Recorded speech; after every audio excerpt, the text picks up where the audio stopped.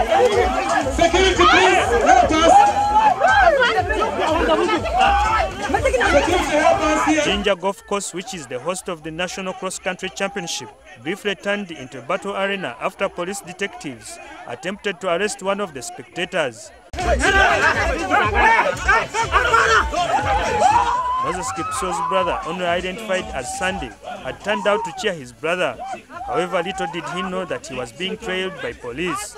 Police Athletics Club coach Peter Wemali, who spoke to us off record, confirmed that he filed a case of attempted murder and assault against Kipsiro's brother at Kapchorwa police station. Wemali says Sande conspired with gunmen who tried to shoot him at his residence in Kapchorwa. My brother is beaten! My brother is beaten! He's our brother, Kipsiro, all of us.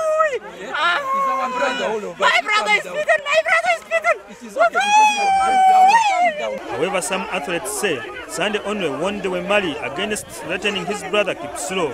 Kipsiro and Wemali have been at loggerheads since last year after the athlete publicly accused his former coach of sexually harassing female athletes. The athletes believe Wemali is using his influence in the police to flame Kipsiro's brother.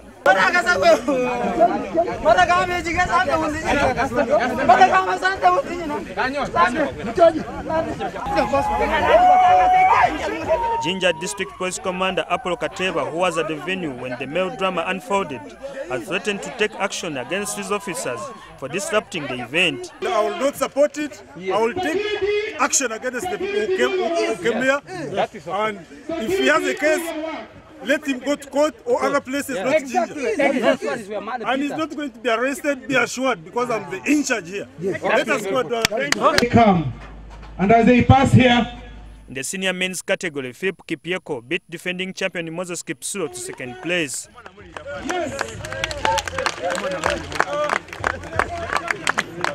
Julia Chekwero came first in the senior women's category, ahead of Adele Nyakisi. World junior champion Joshua Cheptegei won the junior men's race as Chebong Stella claimed the women's title.